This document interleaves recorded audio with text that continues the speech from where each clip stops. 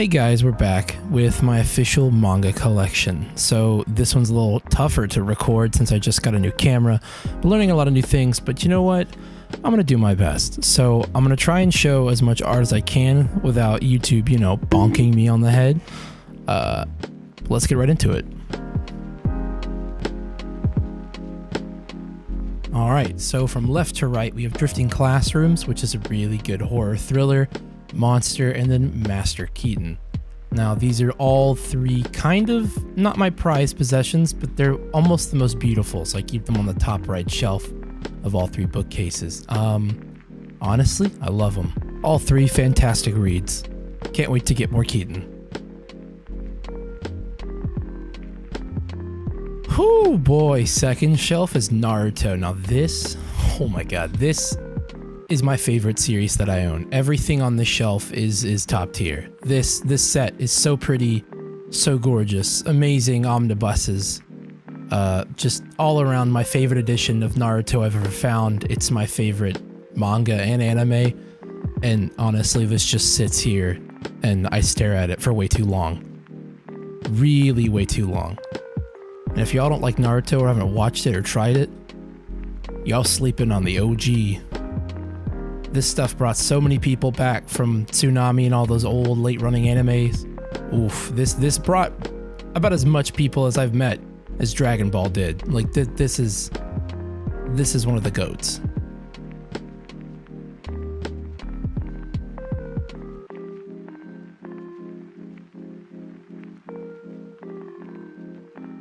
So on this shelf we have Kenshin, pretty standard, Samurai. I only have 5, 6, and 7 of the big omnibuses. They're a little harder to find. I don't feel like sinking a lot of cash. All You Need Is Kill, great one-shot series by Obata. And then you have Blade of the Immortal, also one of the pinnacle samurai, old-fashioned style, but they're getting a little bit harder to find, especially number 7, Looking at You. Then we have Planet Tess, just a masterpiece. And just moving right along, we have No Guns Life, 1 through 6. Love this series, picked it up recently, and really can't stop waiting for the next ones. I'm checking the dates every time. And at the very end was Beastars, number 1. And on this shelf we have the One Piece omnibuses. Now before you shoot me in the back of the head execution style, I actually like these. I think they look great, and honestly, I love it when the set's complete, how it all looks in one big row. God knows if I'll get there anytime soon. Next is Reborn. I picked these up in a local bookstore. I don't remember much about the series when I read it a long time ago, but just these covers are so beautiful, I had to pick them up. Honestly, that says a lot about my personality and my spending habits. On this shelf we have Claymore, the whole box set. I think it's 1 through 27. Honestly, savage series. I love it. I love its dark tones. I love the main girl character. She's amazing. Beautiful enemy designs, amazing world building, just super overall clean series, and it gets slept on a little bit. And then moving on, we have Shaman King, only 1 through 6. It's the best I could find with not wanting to spend too much money because the reprints coming out, I want to see how those are. But I mean, just look at them. They're gorgeous. I want the whole series in singles so bad. I love the logos on the side. I love the neon color choices. It's just, it's bold and it's beautiful. On this shelf we have Black Torch. It's a 1 through 5, almost like a little one-off. It didn't last long apparently in Japan, but it's a nice little read and it's not too expensive to pick up, either on Amazon or Right Stuff. And obviously Best Girl Bias, look at her, she's freaking cute. Moving on, Prince of Tennis, honestly probably one of my favorites, if not my favorite sports manga and anime. It's great. I don't have everything I would like to, but finding them is a little annoying. And then moving on, we have a couple side stories for Naruto, Samurai 8, and Boruto. Now, if you like Naruto and you do not like Boruto, you're probably watching the anime, which is top tier trash. The manga is so good. Honestly, it's pretty close to the original in terms of score from me. I love it. Moving on is Bakuman. Now this is also one of my favorite animes. It was just so good. I haven't read the manga. I picked up 1 through 20, missing around I think 5 between 14 and 19. used. I'll have to pick those up later. And then Haikyuu, which I haven't started, but I found this really nice deal for 1 through 5 for around 20 bucks. So hopefully I can get into that. Next, we have One Punch Man 1 through 20. I believe this is caught up, except maybe 21 might have come out while I wasn't looking, which would suck. Bleach volumes 1 through 12 in 4 omnibus formats. I want the box sets, but they're expensive. Jujutsu Kaisen 1 through 4, and Twin Star Exorcist 1 through 10. This goes to, I believe, 22 in Japan. I will be picking up the rest. At the bottom right, we have Food Wars 1, 2, and 3. I believe this goes to around 40, and we'll be picking that up hopefully soon. And all of Yu Yu Hakusho, which is honestly just one of the GOATs as well. It's great. Pick it up. So, getting rather low to the ground, on the second to last shelf, we got Toradora 1 through 8. I believe I'm missing 2. Witchcraft Works 1 through 4. Kuma Miko 1 through 4. And Mysterious Girlfriend 1 through 3. None of these are complete that I know of, but I'll be working on that. Following that, we have Rosario Vampire Season 1. And I believe 80% of Season 2. I think I'm missing a couple volumes here and there, but they're not too hard to pick up. Then we have Mason Ikaku, honestly one of the best just romances in general, by Rumiko. We have My Monster Secret, which is also one of the best romances, and it's just all around hilarious. Onto the final shelf of the second bookcase, we have Negima, which is incomplete. I'm going to try to get the omnibuses sometime soon. We have Witchbuster 1 through all the way 18, except for 11 and 12. That volume is around $100+, and I don't think it's worth it unless I can find it cheap. And then on the top, we have some scattered volumes of Cage of Eden. Starting off the last bookcase, we have A Bride's Story. This is just a masterpiece of art, storytelling, cuteness, romance, history, drama. It's wonderful. It's honestly one of my favorites in my collection.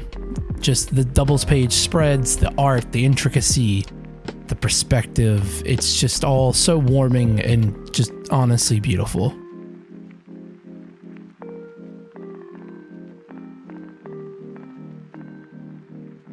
Next, we have Servant X Service, which is just a cute 4-comma. I have both volumes 1 and 2 completed. Rental Girlfriend, which is also volume 1. Watakoi, Love is Hard for an Otaku. It's a wonderful little slice of life romance.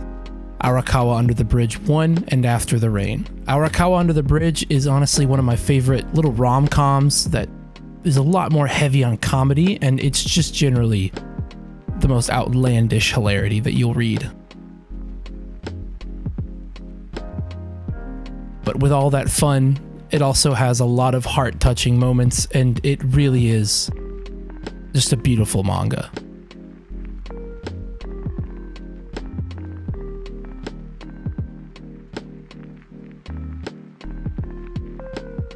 Next up, we have Kimi ni Torake, honestly one of my favorites. They're just so cute. Both couples that are in this are just absolutely adorable. Just sweet characters, overall just lovable situations, and it really hits home with me. I think it's one of the best friendships and romances that's been around for a while. I say that a lot, don't I? Just look at them. They're so cute together. They're literally perfect. Tell me wrong. Fight me. I'll fight you. Next, we have Yona of the Dawn 1, 2, and 3. I know I'm slacking on this series. I want it so bad, and just the covers are gorgeous, and I expect to be picking up a lot more later on. After that, we have 1 through 4 of Zombie Powder and 1 through 5 of Radiant, both really good series. Next up is Fushigi Yugi by Yu Watase. This is just a beautiful, classic-styled romance with a bunch of just overall gorgeous art. It's just got that 80s vibe to it that's just beautiful. It's wonderful. Vizbig did a really good job with these releases. Usually Vizbigs are a little spotty, but these so far have been absolutely just immaculate. I think they did a really good job.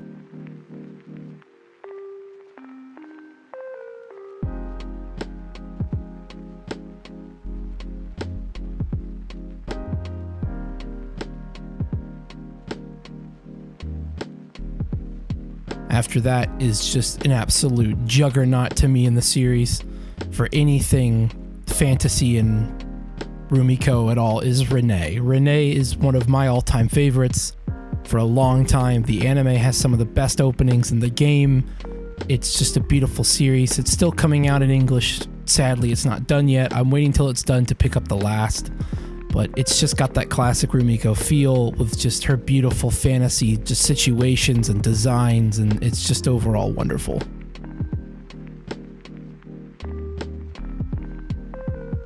First up is I Am a Hero Omnibuses 1 and 2. These are really about all I can find locally and sometimes online. It's a really good zombie story, and I just love the post-apocalyptic setting. The main character is done really well. My only gripe is the availability and the fact that they're smaller than most series. Next up is Blame and Knights of Sidonia, both beautiful additions by Vertical. They're just two great sci-fi series, and if you don't have them, I would advise picking them up. Even Boogie Snacks recommends the second one. Do it. Next up after that is Full Metal Alchemist, I believe the Full Metal editions, I think is what they're called. I have 1 through 9 so far. The rest need to be ordered, and they're beautiful. They're literally the best editions for Full Metal. End of story. If you want the series and you don't buy this, I don't know what you're doing with your life, because these are just amazing. They're worth everything. After that is Sig's release of Levius, which is a wonderful one-off. It's technically a prequel because Levius Est comes right after it and continues the series, but this is a great standoff if all you want is one quick punch. Levius is a really good sci-fi to do that with. After that is Kodansha's Vinland Saga, which is just absolutely beautiful, surprisingly cheap for the hardback editions you get, and the art, story, and everything is just amazing, and I've heard that the anime is also just as amazing. First up, we have Death Note Black Editions 1, 2, 3, and 4. I picked these up used at most. It's not really one of my favorite series, but I know exactly what it holds for most of the community, so I try to pick it up. Next is Drifting Dragons 1, 2, 3, 4, and 5. I'm going to let the B-roll go of all of the covers I have so far, just because they're all phenomenal.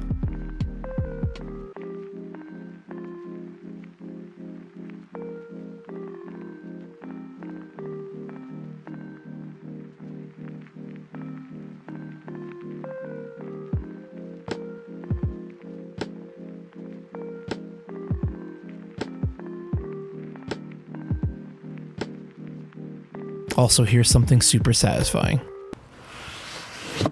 Next up is 1 Week Friends. This is just an absolute cry fest. If you like crying, I'd recommend it. If you don't read it. It's super sweet, super wholesome.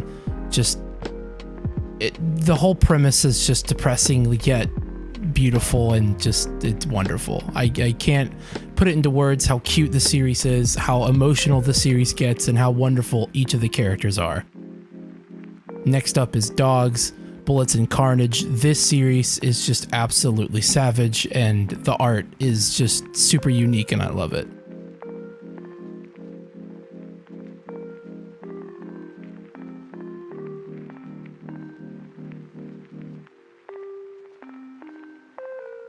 Up next, we have Clamp's RG Veta, My the Psychic Girl 1 through 4, and Crying Freeman number 1. The art from this series is just absolutely incredible. I do not understand how he draws this good. It blows my mind, and the fact that this little series slept on even for the art alone is astounding.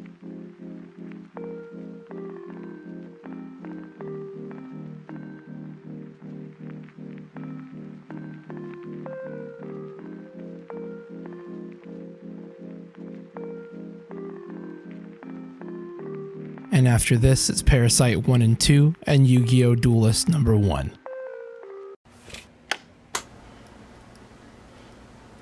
And this at the end is just Kamikaze, Kurogane, 1 to 3 of Heroes Tales, Lament of the Lamb, and right below it, Mad Love Chase, Takeru, and of course 1 through 13 of D and Angel. This is technically the end of my manga, so we're going to shoot over to my last bookcase, which is just full of normal literature.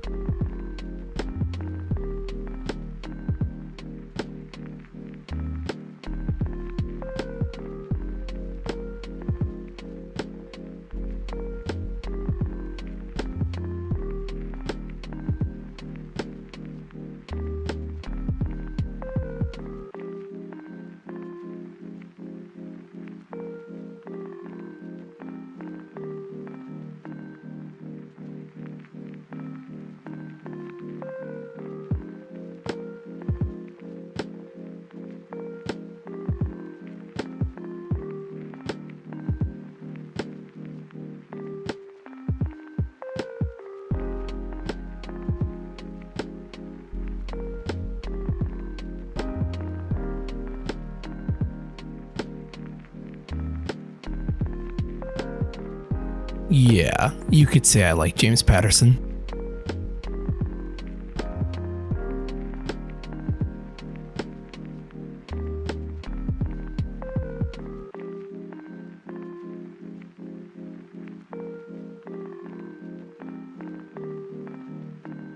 Thank you for sticking around through the whole video, and hopefully you guys liked it.